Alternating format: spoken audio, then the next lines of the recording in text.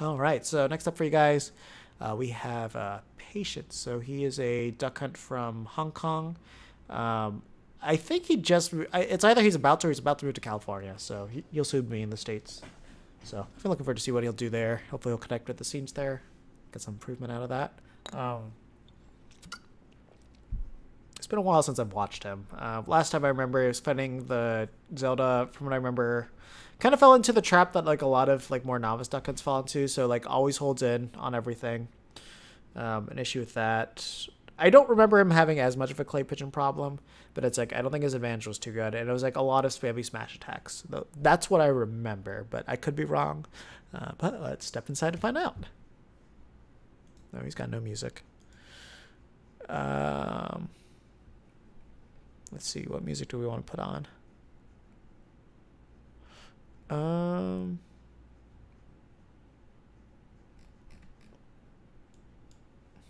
Let's put on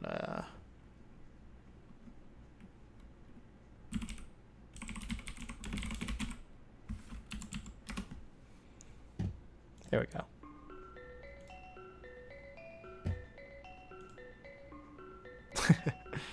Yeah, I mean, I don't know what your financial situation is, but cap triggers go on sale like pretty consistently, and if not, try to fix your Nintendo account so you can just upload those matches, because that is something that I can do.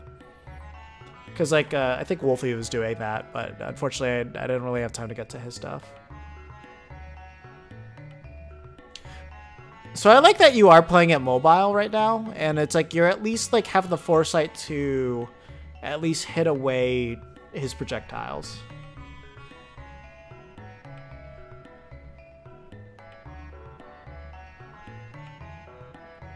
Yeah, you need to work on that. Like, there's a way you could have done that, true. Tinlink's another one of those, like, super aerial-based fighters, so you don't really want to be going for F-smashes. Not against him.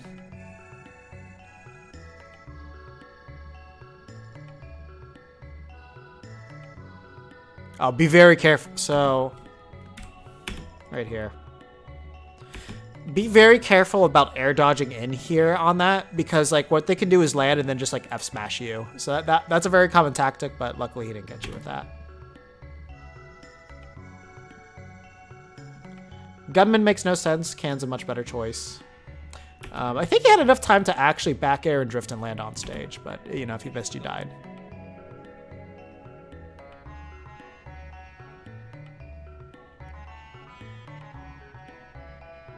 Okay.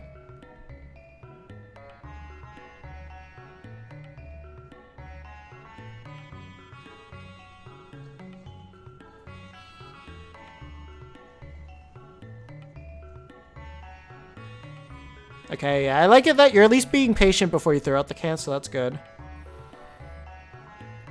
Yeah, you also have to keep in mind about how his stuff is going to interact with yours. So when you throw can up there, you want to kind of take the ground position, because most likely he's going to hit it with something, so it'll be sent away. So if you get near it, it'll more likely hit you back. That's kind of more something for a projectile matchup.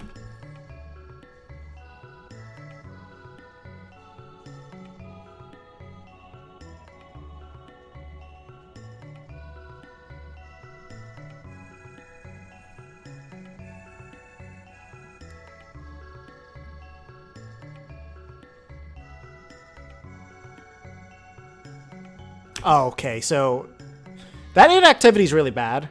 Because like one thing that you could have done is like when you're pinging that, and you could have started dashing towards him, and then like just like throw, and then like once that hit, then you could have determined whether it was a good idea to go for a gunman or not. And remember, you can toss out a gunman and still ping the can at the same time too. So there's kind of no reason not to go for both of them at the very least. But you know, that's kind of a hand execution thing. So you can definitely do it.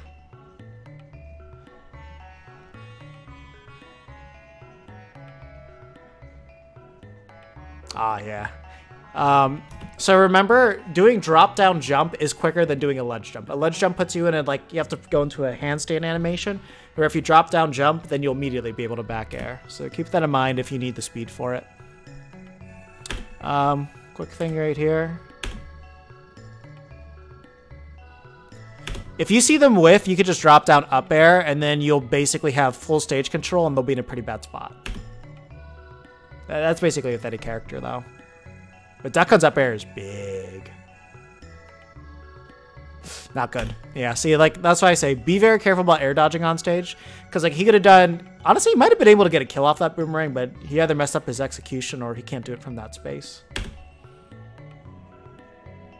Okay, see, that's good that you did the neutral air dodge. Because neutral air dodge, you won't land with that much lag.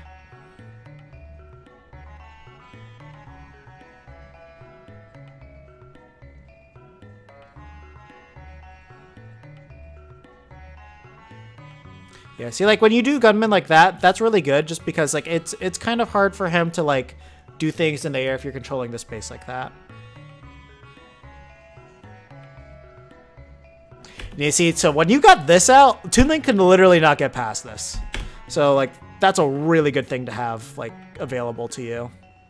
So it's kind of like more extra incentive to like have a gunman out when you're fighting these. Don't do that. When you have them at low percent, just forward throw, dash attack. And while you're doing that, you just reset your can, so then that way you can just control the space again. Because basically you just allowed him to play neutral again, and you just diminished your stage positioning and everything.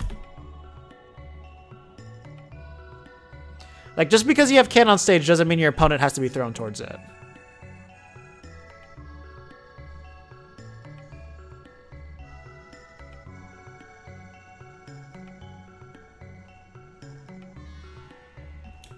Yeah, see, like, at that point, like, since you were keeping on hit pressure him so well, like, it's not even worth going back to your can at that point, because, like, there was not much he could do. Like, he could only really just, like, flail and go for hard swings in order to try to get you off of him. So, like, just remember, like, that positional pressure that you can do.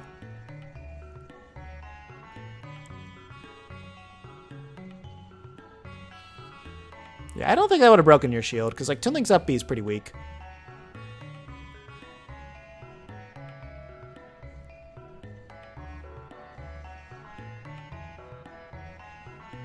Yeah, see, like, at that point, like, you gave up all the advantage you have because you decided to go back to your can. And, like, realistically, at 103%, and when you got him at the ledge, that's when you can actually, like, try and kill him. See, that was a pretty good bait, but then you just, like, messed up your fall down there. Good thing you didn't try to punish that boomerang, because, like, the boomerang on shield's safe.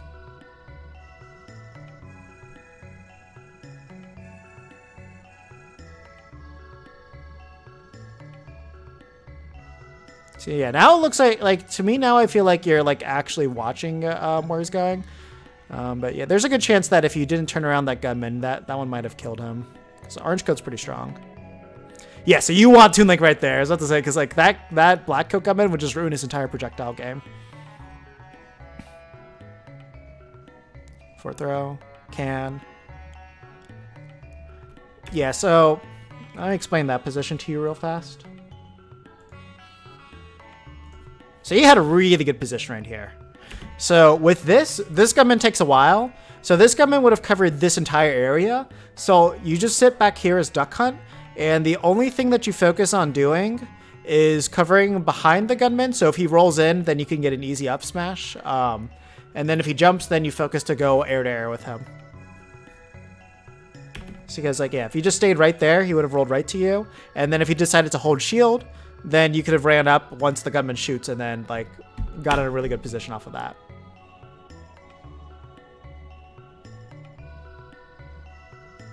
Oh man.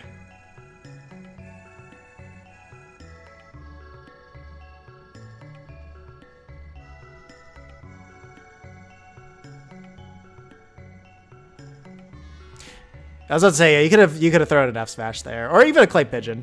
But now clay pigeon, I think he's at too high of a percent for clay pigeon to kill him. Remember, if can misses, ping it a couple of times so the ping it 2 times so the gravity gets heavy and it resets faster. And also, Toon Link does not have a good hitbox below him. Like, he's got dare, but that's about it. So you can just kind of like go up and up air him if you really need to.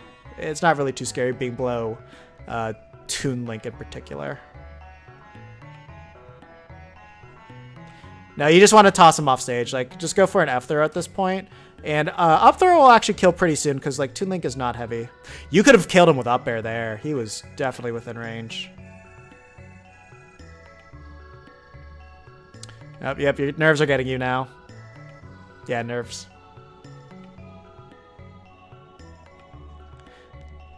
You could have actually kept pinging the can to, like, actually chase him down and kill him.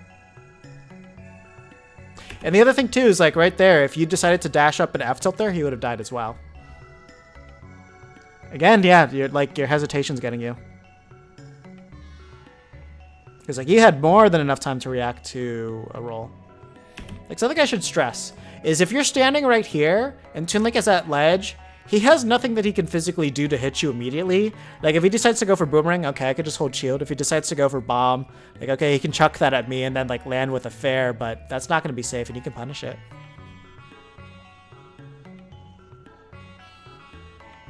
No, Joy-Cons. Okay. Okay, good. You played the Warrior of Attrition there.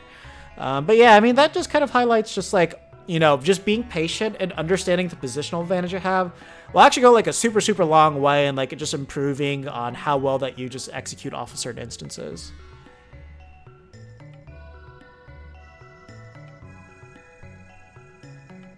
All right, see ya.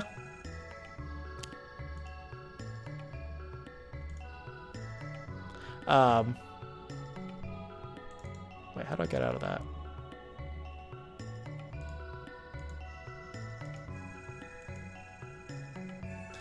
But yeah, no, I mean, that's mostly what it comes down to. So just, like, as your name suggests, be a little bit more patient, understand what you have going on for you. And then if you take advantage of that you'll just capitalize a lot more in each situation. Definitely later on in the game, you're playing really well to avoid all those projectiles. So kudos to that. It's just, like, understand what punishes you're supposed to go for in certain situations. Because, like, you know, earlier on, you just want to focus on damage. So, like, getting, like, those fairs and everything and leading to that. But, like, once you get your opponent to, like, 120, that's when you can start planning the way that you're going to kill them. So, like, whether it be a smash attack, a good back air, like a setup off of, like, a clay pigeon, a gunman or something like that, or just, like, waiting for that roll to happen, then you'll start to, like, close out stocks a lot earlier, too. So keep that in mind. Do you have any questions specifically about Toon Link or anything like that?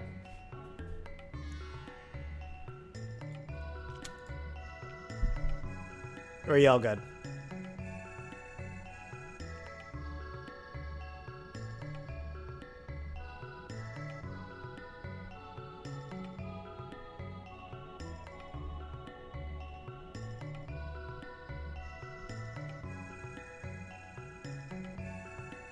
All right. Well, that's going to be